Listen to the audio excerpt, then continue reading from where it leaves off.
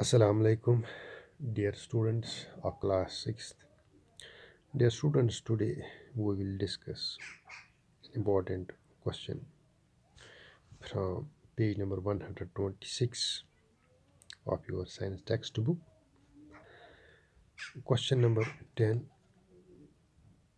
The handlers of the tools like screwdrivers and pliers used by electricians for repair work usually have plastic or rubber cover on them.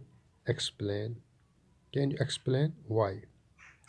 So, dear students, as you know that handlers of the tool is like screwdriver. You have seen the screwdriver. All of us we have seen it at our homes. Screwdriver is that type of tool which is used to insert small nails, small screws inside any electrical appliance. While dealing with any electrical appliances, these screwdrivers play an important role. So these electricians they use screwdrivers while repairing the electrical tools. During the repair work, they have plastic or rubber cover on them. These screwdrivers have plastic cover.